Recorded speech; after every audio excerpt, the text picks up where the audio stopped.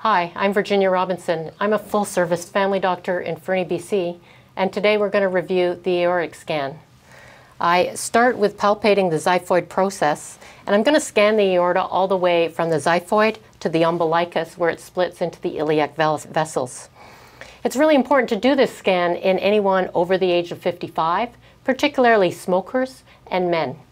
And what you're looking for is abdominal aortic aneurysm. You can see the aorta immediately anterior to the spine.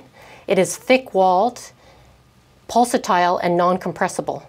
I'm going to follow this vessel all the way down to the bifurcation. Sometimes you run into gas, and you have to wait till it moves along until you can see the aorta clearly, as you can here. If the aorta appears large, I will stop and measure the aorta using my measuring tools. In this case, the aorta is 1.5 centimeters, which is well below the 3 centimeter cutoff.